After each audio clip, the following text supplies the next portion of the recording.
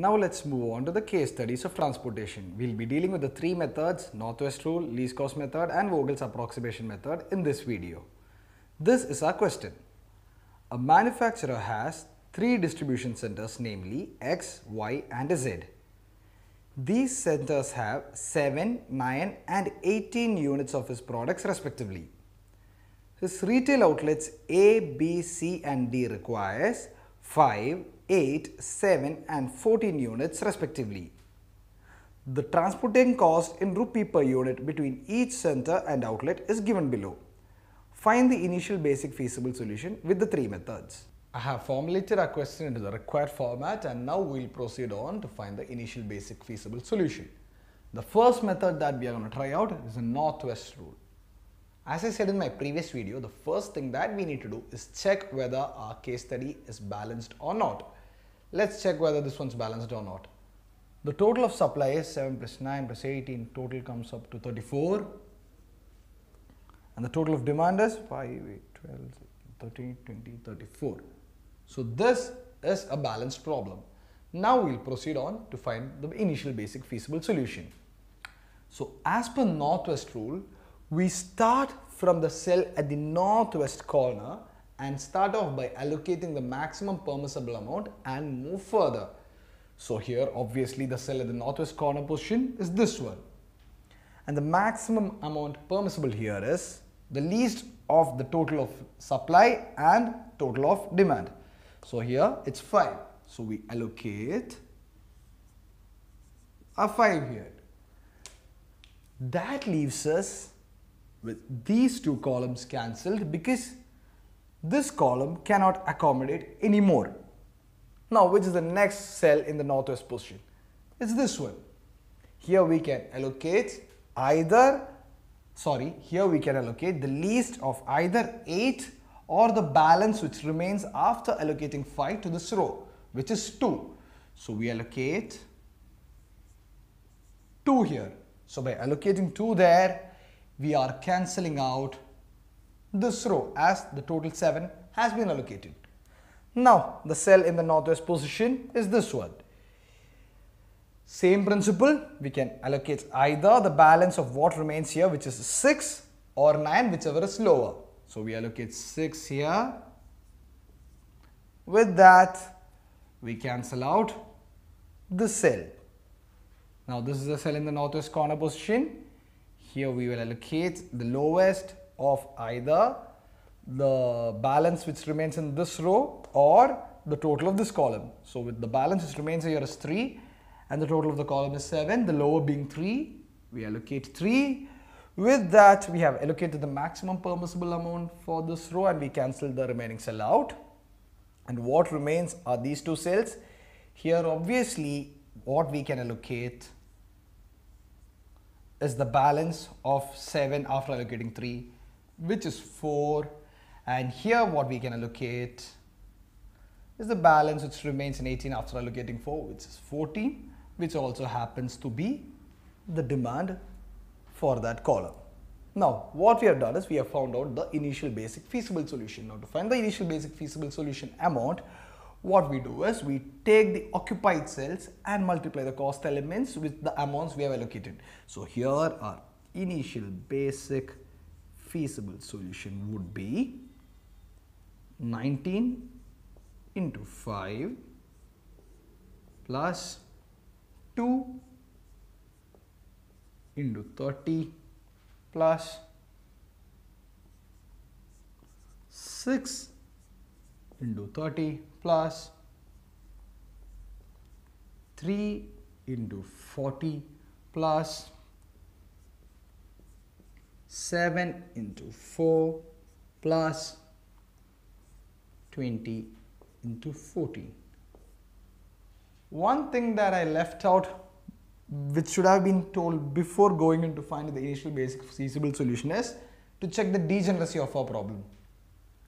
To check degeneracy, we have a rule which goes by m plus n minus 1 should be equal to the occupied cells. So M stands for the number of rows, N stands for the number of columns. So you have total of 1, 2, 3, 4, 4 rows and 3 rows and 4 columns, and it comes up to 3 plus 4 minus 1, 6. Now how many cells have been occupied? 1, 2, 3, 4, 5, 6. So that means there is no degeneracy, and we can proceed on to find the initial basic feasible solution. So using a calculus, we can find out what this is. 1015. So this is the initial basic feasible solution as per Northwest rule. Now we'll move on to finding the initial basic feasible solution as per the least cost method. Same principle of allocating and cancelling out, but what changes here is the criterion on which we choose the cell onto which we allocate our amount. In this rule, what we do is we find the cell with the least cost element and allocate the maximum to that cell. So here, which is the least cost element? It should be this one, yeah. This cell having a cost element of 8 has the least cost element. The maximum amount which can be allocated to 8 is the lower of 8 or 18. The amounts of its corresponding row and column. So we allocate 8 here. With that, we cancel out that column. Now the next cell which has the least amount is this one. Yeah. So here, the maximum we can allocate is the lower of 7 or 14. So we allocate, lower being 7, we allocate 7, and with that we cancel out these two cells. Now which is the cell with the least amount? 70, 40, 40, 40. Yeah, this is the one. This cell has the least cost in the remaining ones. Here we can allocate what remains in 14 after allocating 7 here, which is 7, or what remains in 18 after allocating 8, which is 10. So lower of 7 and 10 being 7, we allocate 7. With that, we cancel out this column. Now the cell with the least cost, there are 2 40s, we can select whichever one we want. So I'm going with this. Here, the maximum I can allocate is the lower of 7 or 9. Lower being 7, I allocate 7 here.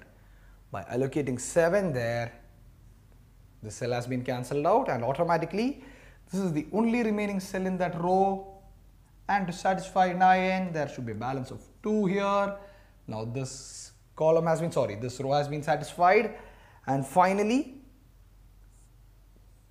a balance of 3 needs to be allocated here to satisfy this total, and this comes up to 7 plus 3 plus 8, 18. So we have found out the initial basic, we have found out the allocation as per least cost. Now let's check the degeneracy. It should have been m plus n minus 1, which totals up to 6, and the number of cells should be occupied is also 6, should be 6 in order to not be degenerate. So here it's 1, 2, 3, 4, 5, 6. So our solution is not degenerate, and we can proceed on to finding the initial basic feasible solution, which comes up to 7 into 10 plus 2 into 70 plus 7 into 40 plus 3 into 40 plus 8 into 8 plus 7 into 20, and this comes up to 814 rupees. See, you getting 2 solutions? This is why we say we need to check the optimality of our problem. Okay, now we are moving on to finding the initial basic feasible solution as per the Vogel's approximation method. Now, among the 3 methods, this method tends to be the most accurate one, predominantly because in Northwest rule, we didn't pay any attention to the individual cost elements here. We went by a rule of thumb by saying, yeah, we go to the northwest corner cell, we allocate, and thereby we cancel out what is remaining, and then we go to the next cell which is the northwest position, we allocate, and that's how we went on. Here, even though we paid consideration to the individual cost elements or individual cost elements of each cell, the problem what happened was at the same time we couldn't compare the cells row and column wise. For instance, we went at 8 first, and once we allocated for 8, we cancelled out that cell. There was a 30 remaining here, which if had been available for allocation would have had more priority than allocating to this 40, because this has lesser cost, right? But in this solution, in this method, we pay consideration to all the rows and all the columns and their individual cost elements, and for that we find penalty. For finding penalty, what we do is we take the least cost element and second least cost element and take their difference for each row and each column. So in this row, the least cost element is 10. The second least cost element is 19, right? So the difference between the two is 9. 9 is the penalty for this row. For this row, the least cost element is 30, second least cost element being 40, and the difference between the two being 10 is the penalty for this row. Here it's 8 and 20, so the penalty 12. And for this column, it's 10 and 20, their difference being 10. Here it's 40 and 50, their difference being again 10. Here it's 8 and 30, their difference being 22. Here it's 40 and 19, their difference being 21. So we found out the penalties. So once again, penalty is the difference between the least cost elements and the second least cost element of the corresponding row or column. Now once we have found out the penalty, what we do is we find the penalty which is the highest. Here it's 22. So we take this column for our first allocation, and in this column we go to the cell with the least cost element. It's 8. I'll repeat the process once again. We find the penalty by taking the difference between the cost element, which is the least position, is the lowest position, and the second lowest position. Take the difference. That is the penalty. Once the penalties have been found, we find which is the highest penalty, and in this position, in this case it's 22, and 22 corresponds to this column, and in this column we find the cell with the least cost element and allocate. So here it's 8, and we allocate the maximum permissible amount, which is the lower of 8 or 18, and it's 8. With that, these two have been cancelled. Now we find penalty again. Here, which are the two least items? Yeah, it's 19 and 10, so remains as 9. Here 30 has been cancelled out. Now the least cost elements are these two, 40 and 60. We have a total of 20. Here 8 has been cancelled out, so the next two lower cost elements are 20 and 40. So we have 20. Here is the same, 10. Here is the same again, 10. Here there is nothing, and here it's 21, the same. So which is the highest penalty? This one.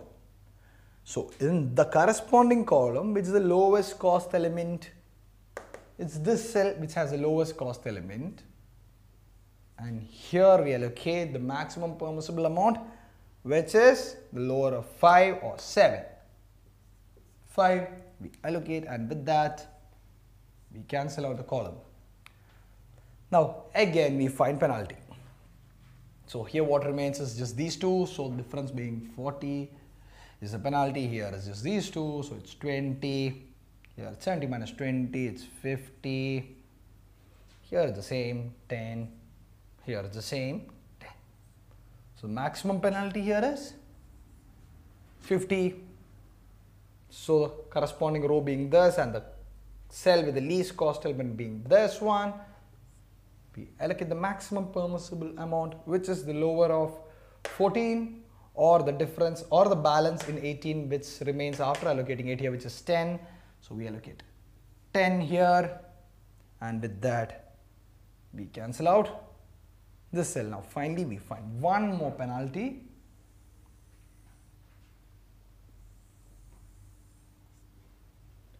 Here is 50 minus 10, 40. Here is 40 minus 60, that's 20. Here is 10 minus 60, which is 50, and 50 minus 40, which is 10.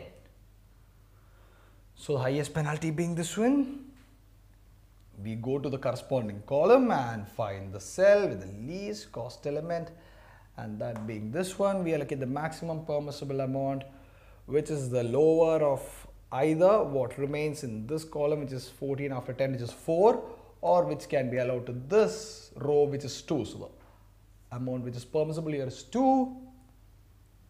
This has been cancelled out, and with 2 being allocated there, to satisfy 14, we need another 2 over here, and since 2 has been allocated there, to satisfy 9, we need a balance of 7. Now that 7 satisfies this 7, and that's the allocation as per Vogel's approximation method. Now to check the degeneracy as per m plus n minus 1 rule, total number of rows 4, total number of columns 3, total number of rows 3, total number of columns 4. So 3 plus 4, 7, minus 1, 6 should be the number of cells that are occupied. Here we have 1, 2, 3, 4, 5, 6. 6 cells are occupied, so there is no degeneracy.